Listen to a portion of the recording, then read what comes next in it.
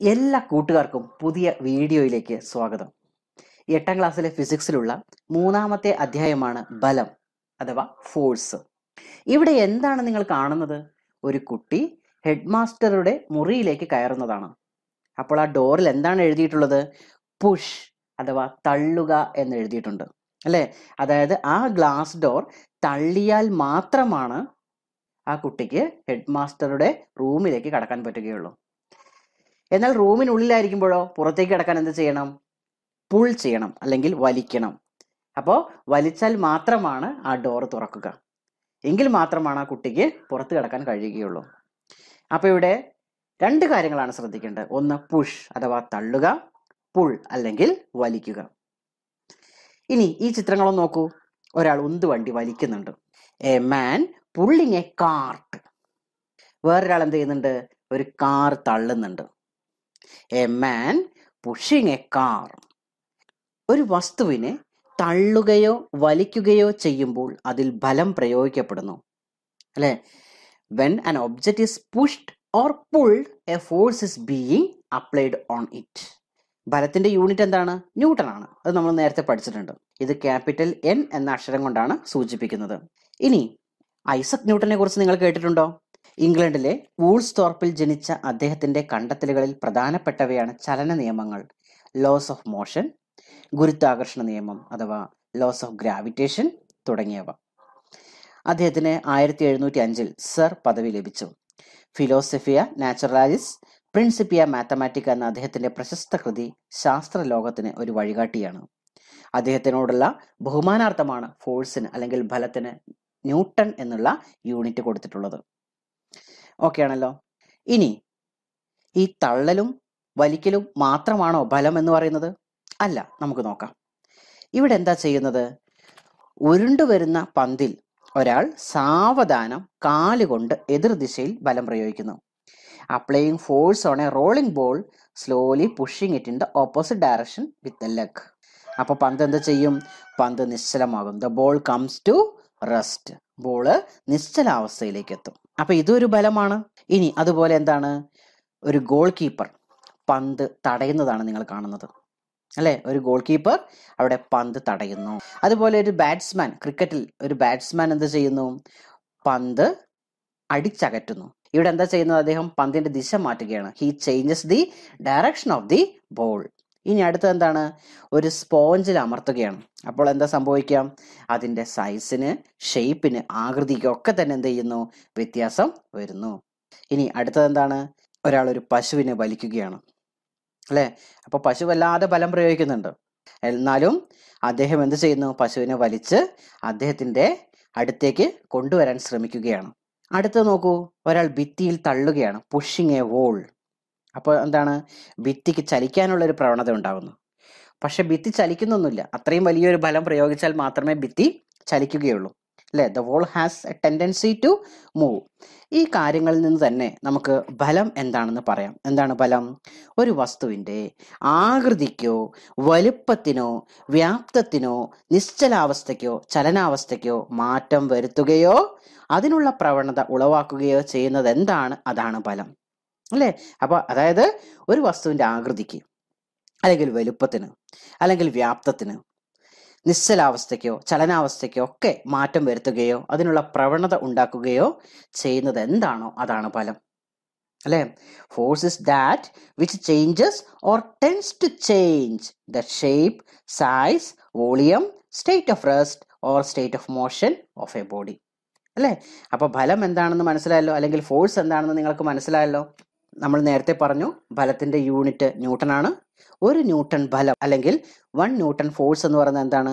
0.1 kilogram, അതായത് 100 gram മാസുള്ള ഒരു വസ്തുവിനെ തറനിരപ്പിന് സമാന്തരമായി കയ്യിൽ താങ്ങി നിർത്താൻ ഗുരുത്വാകർഷണ ബലത്തിനെതിരെ, അതായത് ഗ്രാവിറ്റേഷൻ ഫോഴ്സിനെതിരെ ഏകദേശം 1 ന്യൂട്ടൺ ബലം പ്രയോഗിക്കണം അല്ലെ? നമുക്കറിയാം ഗുരുത്വാകർഷണ ബലം എപ്പോഴും താഴേക്കാണ്. ഭൂമി ഒരു വസ്തുവിനെ ആകർഷിക്കുമ്പോഴാണ് നമ്മൾ എന്ത് പറയുക? അവിടെ ഗുരുത്വാകർഷണ ബലം ഉണ്ടെന്ന് പറയാം, അല്ലെങ്കിൽ ഗ്രാവിറ്റേഷൻ ഫോഴ്സ് ഉണ്ടെന്ന് പറയാം.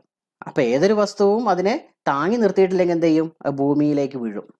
അപ്പം അങ്ങനെ വീഴാതിരിക്കാൻ വസ്തുവിനെ തറനിരപ്പിന് സമാന്തരമായി കയ്യിൽ താങ്ങി നിർത്താൻ അല്ലെ, ഗുരുത്വാകർഷണ ബലത്തിനെതിരെ അല്ലെങ്കിൽ ഗ്രാവിറ്റേഷൻ ഫോഴ്സിനെതിരെ എത്ര ബലം പ്രയോഗിക്കണം, എത്ര ഫോഴ്സ് അപ്ലൈ ചെയ്യണം? ഏകദേശം 1 ന്യൂട്ടൺ അപ്ലൈ ചെയ്യണം അല്ലേ? അപ്പോൾ അതിൻ്റെ മാസ് എത്രയായിരിക്കണം? 100 ഗ്രാം ആയിരിക്കണം ആ വസ്തുവിന്. അപ്പോൾ 100 ഗ്രാം മാസുള്ള ഒരു വസ്തുവിനെ തറനിരപ്പിൽ താങ്ങി നിർത്താൻ ആവശ്യമായ ബലത്തെയാണ് എന്ത് വിളിക്കുക? 1 ന്യൂട്ടൺ ഫോഴ്സ് അല്ലെങ്കിൽ 1 ന്യൂട്ടൺ ബലം എന്ന് വിളിക്കുക. ക്ലിയർ ആണല്ലോ? ഇനി വിവിധ തരം ബലങ്ങളുണ്ട് നമ്മുടെ പ്രകൃതിയിൽ, നമ്മുടെ പ്രപഞ്ചത്തിൽ വിവിധ തരത്തിലുള്ള ബലങ്ങളാണുള്ളത് അല്ലേ? മനുഷ്യനും മറ്റു ജീവികളും പ്രവൃത്തി ചെയ്യാൻ ഉപയോഗിക്കുന്നത് അവരുടെ പേശി ബലമാണ് അല്ലെങ്കിൽ മസ്കുലാർ ഫോഴ്സ് ആണ്. അതുപോലെ കാന്തം, നിങ്ങൾ കണ്ടിട്ടുണ്ടാവും, കാന്തത്തിന് 2 ധ്രുവങ്ങളുണ്ട്, 2 പോളുകളുണ്ട്, നോർത്ത് പോളും സൗത്ത് പോളും, ഉത്തര ധ്രുവവും ദക്ഷിണ ധ്രുവവും. ഈ ഉത്തര ധ്രുവവും ദക്ഷിണ ധ്രുവവും പരസ്പരം എന്ത് ചെയ്യും? ആകർഷിക്കും അല്ലെ? നോർത്ത് പോളും സൗത്ത് പോളും പരസ്പരം എന്ത് ചെയ്യും? അട്രാക്ട് ചെയ്യും. അതുപോലെ നോർത്ത് പോളും തമ്മിൽ എന്ത് ചെയ്യും? വികർഷിക്കുകയാണ് ചെയ്യുക അല്ലെ? സൗത്ത് പോളും തമ്മിൽ എന്ത് ചെയ്യും? വികർഷിക്കും അല്ലെ? നോർത്ത് പോളും തമ്മിൽ റിപ്പൽ ചെയ്യും, അതുപോലെ സൗത്ത് പോളും തമ്മിൽ റിപ്പൽ ചെയ്യും. അപ്പൊ കാന്തത്തിന്, ചുരുക്കി പറഞ്ഞാൽ കാന്തത്തിന് ആകർഷണ വികർഷണ സ്വഭാവമുണ്ട് അല്ലെ? Attraction and repulsion. കാന്തം പ്രയോഗിക്കുന്ന ഈ ബലത്തെയാണ് കാന്തിക ബലം അല്ലെങ്കിൽ മാഗ്നറ്റിക് ഫോഴ്സ് എന്ന് വിളിക്കുന്നത്. അതുപോലെ മുടിയിൽ ഉരസിയ പ്ലാസ്റ്റിക് പേനയ്ക്ക് ചെറിയ കടലാസ് കഷ്ണങ്ങളെ ആകർഷിക്കാൻ കഴിയുന്നത് സ്ഥിത വൈദ്യുത ബലം അല്ലെങ്കിൽ ഇലക്ട്രോസ്റ്റാറ്റിക് ഫോഴ്സ് കാരണമാണ്. പ്രപഞ്ചത്തിലെ വസ്തുക്കൾ തമ്മിൽ ആകർഷണ ബലമുണ്ട്. ഇത്തരം ആകർഷണ ബലം എന്താണ് അറിയപ്പെടുന്നത്? ഗുരുത്വാകർഷണ ബലം അല്ലെങ്കിൽ ഗ്രാവിറ്റേഷൻ ഫോഴ്സ് എന്നറിയപ്പെടുന്നു. നമ്മുടെ ചന്ദ്രനും ഭൂമിയും തമ്മിൽ ഗുരുത്വാകർഷണ ബലമുണ്ട്, സൂര്യനും ഭൂമിയും തമ്മിൽ ഗുരുത്വാകർഷണ ബലമുണ്ട്. അപ്പോൾ അതൊക്കെ നിങ്ങൾക്ക് അറിയാം അല്ലെ? മാസുള്ള ഏതൊരു വസ്തുവും തമ്മിൽ എന്ത് ചെയ്യും? പരസ്പരം ആകർഷിക്കും. ഇനി ചലനവുമായി ബന്ധപ്പെട്ട ബലത്തെ പൊതുവെ യാന്ത്രിക ബലം അല്ലെങ്കിൽ മെക്കാനിക്കൽ ഫോഴ്സ് എന്നാണ് പറയുന്നത് അല്ലെ? അപ്പോൾ അവിടെ ചലനം ഉണ്ടെങ്കിൽ അല്ലെങ്കിൽ മോഷൻ ഉണ്ടെങ്കിൽ നമുക്ക് എന്ത് പറയാം? അവിടെ ഒരു മെക്കാനിക്കൽ ഫോഴ്സ് അല്ലെങ്കിൽ ഒരു യാന്ത്രിക ബലം ഉണ്ടെന്ന് പറയാം. ഒരു വസ്തുവിന് മുകളിലൂടെ മറ്റൊരു വസ്തു നീങ്ങുമ്പോൾ അല്ലെ, വസ്തുക്കളുടെ ചലനത്തെ തടസ്സപ്പെടുത്തുന്ന ബലമാണ് ഘർഷണ ബലം. ഇതിനെ നമ്മൾ പറയുന്ന പേരാണെന്ത്? ഘർഷണ ബലം അല്ലെങ്കിൽ ഫ്രിക്ഷണൽ ഫോഴ്സ് എന്ന് വിളിക്കും. ഓക്കെ ആണല്ലോ? അപ്പൊ നമുക്ക് ഇവിടെ കുറച്ച് ചിത്രങ്ങൾ തന്നിട്ടുണ്ട്. എന്തൊക്കെയാണ് ചിത്രങ്ങൾ തന്നിട്ടുള്ളത്? കിണറിൽ നിന്ന് വെള്ളം കോരുകയാണ്. അപ്പൊ അവിടെ എങ്ങനെ വെള്ളം കോരുന്നത്? ആ കൈ ഉപയോഗിച്ചുകൊണ്ട് ആ കയറിൽ വലിക്കുമ്പോഴാണ് വെള്ളം മുകളിലേക്ക് വരുന്നത്. അപ്പൊ അവിടെ ഒരു എന്തുണ്ട്? വസ്തുക്കളുടെ പരസ്പരമായിട്ടുള്ള സ്പർശനമുണ്ട് അല്ല, അവിടെ ഒരു കോണ്ടാക്ട് ഉണ്ട്. വസ്തുക്കൾ തമ്മിൽ എന്തുണ്ട്? പരസ്പരം ഒരു കോണ്ടാക്ട് ഉണ്ട്. ഇനി അടുത്തത് നോക്കൂ, ഒരാൾ ട്രോളി തള്ളുകയാണ് അല്ലെ? Pushing A trolley. അപ്പൊ എന്താ? അവിടെയും എന്തുണ്ട്? ഈ തള്ളുന്ന ആളും ആ ട്രോളിയും തമ്മിൽ ഒരു സ്പർശനം അല്ലെങ്കിൽ ഒരു കോണ്ടാക്ട് ഉണ്ട്. അതുപോലെ അടുത്ത് നോക്കൂ, ഒരു തെങ്ങിൽ നിന്ന് താഴേക്ക് തേങ്ങ വീഴുകയാണ്. A coconut falling from A coconut tree. അവിടെ എന്തെങ്കിലും കോണ്ടാക്ട് ഉണ്ടോ അല്ലെങ്കിൽ ഒരു പരസ്പര സ്പർശനം ഉണ്ടോ? അവിടെ ഇല്ല. അവിടെ ഭൂമി എന്ത് ചെയ്യുന്നു? ഒരു ഗ്രാവിറ്റേഷൻ ഫോഴ്സ് കൊടുക്കുന്നു. ആ ഗ്രാവിറ്റേഷൻ ഫോഴ്സ് കൊണ്ടാണ് ഈ തേങ്ങ താഴെ വീഴുന്നത്. മനസ്സിലാവുന്നോ? അതായത് ഗുരുത്വാകർഷണ ബലം കാരണമാണ് ആ തേങ്ങ താഴെ വീഴുന്നത്. അപ്പൊ നമുക്കും അറിയാം അവിടെ തേങ്ങ താഴെ വീഴുന്നത് എന്താണ്? പരസ്പര സ്പർശനമില്ലാതെയാണ്, വസ്തുക്കളുടെ പരസ്പര സ്പർശനമില്ലാതെ അല്ലെ? With no contact between object ആണ്. ഇനി അടുത്ത് നോക്കൂ, നിരപ്പായ തറയിലൂടെ ഉരുട്ടിവിട്ട പന്ത് നിശ്ചലാവസ്ഥയിലാകുന്നു. ആ നിശ്ചലാവസ്ഥയിലാകാൻ എന്താണ് കാരണം? അവിടെ നമ്മുടെ തറയും നിരപ്പായ തറയും പന്തും തമ്മിൽ എന്ത് ചെയ്യുന്നു? ഒരു കോണ്ടാക്ട് അല്ലെ? ഒരു പരസ്പര സ്പർശനമുണ്ട്. അതുകൊണ്ടാണ് അവിടെ എന്ത് ചെയ്തത്? ആ പന്ത് നിശ്ചലാവസ്ഥയിലേക്ക് എത്തിയത്. അതുപോലെ അടുത്ത് നോക്കൂ, ഒരു കാന്തം ആണിയെ ആകർഷിക്കുന്നു. A magnet attracting A nail. അവിടെ എന്തില്ല? പരസ്പര സ്പർശനം ഇല്ല അല്ലെ? പരസ്പര സ്പർശനം ഇല്ല. With no contact between the object. ഈ കാന്തം കൊണ്ട് ആണിയെ തൊടേണ്ട ആവശ്യമൊന്നുമില്ല. അല്ലെങ്കിൽ തന്നെ ആണി എന്ത് ചെയ്യും? കാന്തത്തിന്റെ അടുത്തേക്ക് പോയിട്ട് ആകർഷിക്കും, അട്രാക്ട് ചെയ്യും. ശരിയാണല്ലോ? ഇനി അടുത്ത് നോക്കൂ, മുടിയിൽ ഉരസിയ പ്ലാസ്റ്റിക് സ്കെയിൽ പേപ്പർ കഷ്ണങ്ങളെ ആകർഷിക്കുന്നു. A plastic scale റബ്ബഡ് on hair attract pieces of paper അല്ലേ? അപ്പൊ ഇവിടെ എന്താ നമ്മൾ ചെയ്തത്? മുടിയിൽ ഉരസിയ പ്ലാസ്റ്റിക് സ്കെയിൽ നല്ലോണം മുടിയിൽ ഉരസുക. എന്നിട്ട് എന്ത് ചെയ്യുന്നു? പേപ്പർ കഷ്ണം, ചെറിയ പേപ്പർ കഷ്ണങ്ങൾ എടുത്ത് കൊണ്ടുവയ്ക്കുന്നു. അപ്പോൾ എന്ത് ചെയ്യുന്നു? പേപ്പർ കഷ്ണങ്ങൾ അട്രാക്ട് ചെയ്യുന്നു അല്ലെങ്കിൽ ആകർഷിക്കുന്നു. അപ്പൊ ഇവിടെയും എന്തില്ല? വസ്തുക്കളുടെ പരസ്പര സ്പർശനമില്ല. There is no contact between object അല്ലേ? അപ്പോൾ ഇവിടെ നമ്മൾ ഈ എക്സാമ്പിളിൽ നിന്നും ഈ ഉദാഹരണങ്ങളിൽ നിന്നും നമ്മൾ കണ്ടൊരു കാര്യം, ഇവിടെയൊക്കെ തന്നെ എന്തുണ്ടാവുന്നുണ്ട്? ബലമുണ്ടാവുന്നുണ്ട് അല്ലെ? ചിലതിൽ എന്താണ്? വസ്തുക്കളുടെ പരസ്പര സ്പർശനം മൂലമാണ് ബലമുണ്ടാകുന്നത്. ചിലതിലോ വസ്തുക്കളുടെ പരസ്പര സ്പർശനം ഇല്ലാതെയാണ് ബലമുണ്ടാകുന്നത് അല്ലെ? From this example we can say that there is A force between the two object when there is no contact between the object and there is A contact between two object. We can say that there is a force due to the contact between the two objects and there is a force with no contact between the object. അപ്പോൾ ഇവിടെ ഫലമുണ്ട്. അത് എങ്ങനെയുണ്ടാകാം? വസ്തുക്കളുടെ പരസ്പര സ്പർശനം മൂലവും അല്ലെങ്കിൽ വസ്തുക്കളുടെ പരസ്പര സ്പർശനം ഇല്ലാതെയും ഇവിടെ ഫലം അനുഭവപ്പെടാം. ഇനി വസ്തുക്കൾ തമ്മിൽ പരസ്പര സമ്പർക്കത്തിലൂടെ പ്രയോഗിക്കപ്പെടുന്ന ബലമാണ് സമ്പർക്ക ബലം.